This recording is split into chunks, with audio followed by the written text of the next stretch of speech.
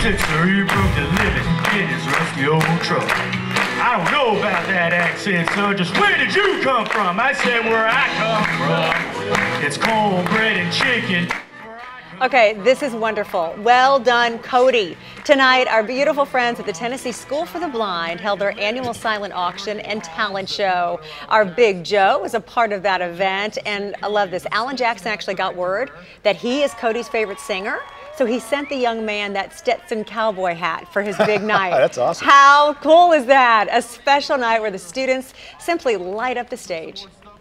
It's a great time. I mean, you know, in the auditorium, you'll see everything from singing, dancing, some stand-up comics. But the kids just have a really great time with it, and it's a great time for parents and the community to come out and really see what the school's all about.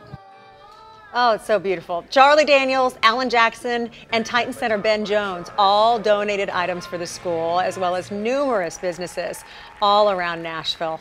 Quite a night indeed.